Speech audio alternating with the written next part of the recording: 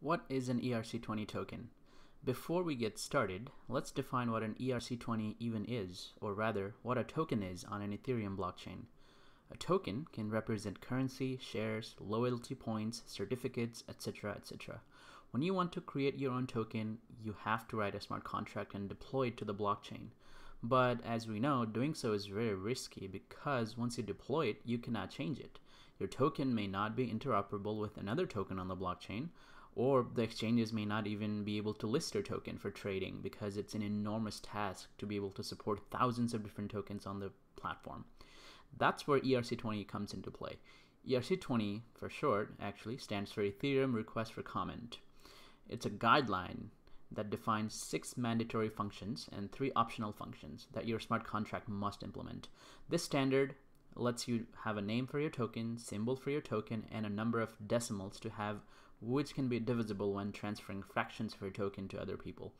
The 6 mandatory functions are total supply, balance of, transfer, transfer from, approve, allowance, and the 3 optional functions are name, symbol, and decimals. You can create an ERC20 token in different ways. One of the easiest ways is to use a service like the one provided by smartcontract.tools. Here you can see here on the web page here. We're going to go to create ERC20 on Ethereum. Then we're going to give some details here. So I'm going to put in my example token, MET for the token symbol. I'm going to have 10,000 initial supply. Here I'm going to choose simple ERC20 so we don't have to do a whole lot of customization here. But you could also choose some other options here, like if you choose a standard ERC20, you can put your own decimals here. I'm not going to be doing that, so let me go back to simple ERC20. Here you can choose Ethereum mainnet or whatever testnet you want to deploy to.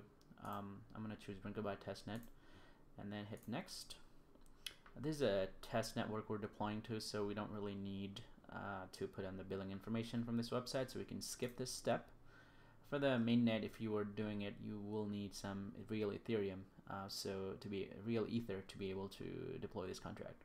But anyways, getting back to this, so the next thing to do is to basically make sure everything is correct and then create token.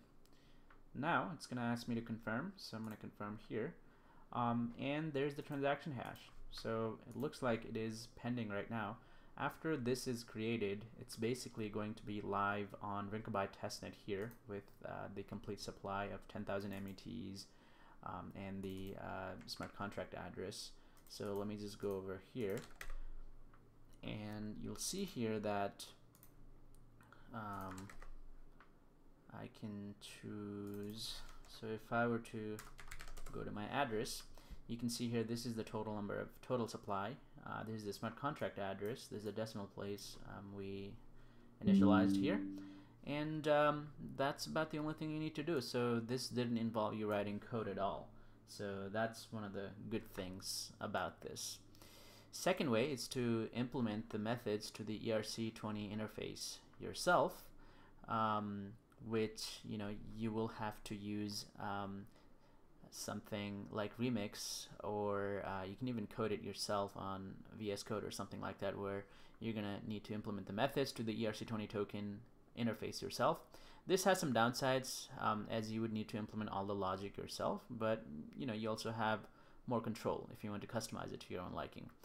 Third way is to integrate OpenZeppelin library onto your own smart contract, then create the ERC20 tokens. The majority of the legwork would be done because your implementations of the ERC20 standard is already done through the OpenZeppelin library, and it has some reusable components that you can use to build custom contracts in complex decentralized systems.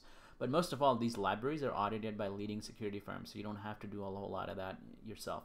You can see here on the documentation of OpenZeppelin, you can you have access to various of these components here you can utilize into your own smart contract. We're going to be diving deep into how to create, how we're going to be inheriting ERC20 here. This implements the ERC20 interface. So this way, all of these functions here are automatically available to us without us having to code anything. That's the main difference between writing your own smart contract, which in that case, you would have to implement their own logic to total supply, balance of, transfer, all of these yourself. But if you were to use OpenZeppelin library, you don't have to do any of that. So that's the main advantage of using that. Let's move on to the tutorial. First, we're going to remix.ethereum.org, where we can write our smart contracts. We're going to write an ERC20 smart contract in 2 ways, and we're going to implement the exact same functionality in both the smart contracts. One by implementing on the logic ourselves, as described by the second method, and another one by integrating OpenZeppelin library onto our smart contract, as described by the third method.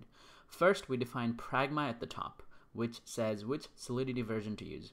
Then we define all the public and private variables we need to keep track of, such as the admin, which has extra control over certain functions, like when trying to mint more tokens, name of the token, which is going to be my example token, symbol of the token, which is MET, total supply of the token, which is 10,000 METs. We're also defining the number of decimals to be 18, as determined by the value assigned in the total supply variable.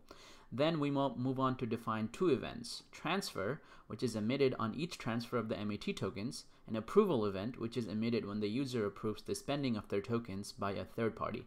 The last two variables are balances, which keeps track of all the users who own the MET tokens and how many METs that they each have at any point in time, and the variable allowances that keep track of all the approvals someone has done, which determines how many of their MET tokens can the approved third party can spend on their behalf. Now, let's move on to the constructor, where we define who is the admin. This is basically someone who deploys the contract to the blockchain. And we also initialize the initial deployer, which is the admin, to have access to all 10,000 METs tokens in the beginning. Next, we move to the function transfer that moves the MET tokens from the caller's account to the recipient's account. We return true or false depending on whether the transfer was successful. We implement the transfer from function that moves the MET tokens from the one account to another account, whereby the caller or the spender is actually a third party that the user had previously given approval to with the approve function. Third function is approve, which we just described, which does exactly that. It authorizes a third party to spend a certain amount of tokens in the future. This is the main difference between the functions transfer and transfer from, whereby transfer moves tokens directly without any approval, as the person who is sending is the owner of the account, whereas transfer from moves tokens whereby the person who is sending is actually not the owner of the account, but rather it's a third party. Fourth function we're going to take a look at is allowance, which returns the remaining number of tokens that the spender will be allowed to spend on behalf of the owner in the future. Fifth function, balance of, returns the amount of MET tokens owned by the account. Sixth function, the last mandatory function, is the total supply function that just returns the total number of MET tokens in existence. We can also implement the three optional functions, name, symbol, and decimals, which are pretty self-explanatory. Now let's implement a second smart contract, but this time using the OpenZeppelin library to do the exact same thing we did just now. We import the OpenZeppelin library, then we inherit the contract ERC20, and then define the admin variable that will have access to certain functions like before. Then we write our constructor by inheriting the ERC20 with the name of the token, my example token, and the symbol MET as before.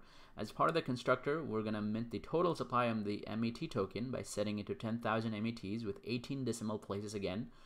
And we're going to set the deployer of the contract to be the admin, just like before in the first contract. And that's it. We're done. As you can see, it's quite easy to implement an ERC20 token contract using OpenZeppelin library because majority of the legwork is done for us. As a bonus, let's implement the function where we can generate new MET tokens and add it to the total supply, and then burn function to get rid of some MET tokens from the caller's account forever, which will reduce the total supply. Basically, mint and burn functions. We can now implement these two functions on our second smart contract with OpenZeppelin. And the way to do that is to just call the _mint and _burn function that is part of the ERC20 contract we inherited in this contract. Well, that's about it. I hope you learned today what an ERC20 standard is, how to write your own ERC20 token from scratch, and how to write it using OpenZeppelin library. Now, what we're going to do is we're going to deploy these two contracts and play around them with it a little bit. First, let's deploy example token regular.sol on Remix. We can check the admin, who is basically the deployer. We can check the name, symbol, total supply, decimals easily because they're publicly available functions now because we implemented them. Now let's send some MET tokens to another account using the transfer function. That should work. Let's do the same thing using transfer from function, which will fail because, as you know, we first need to have the second account approve the first account using the approve method.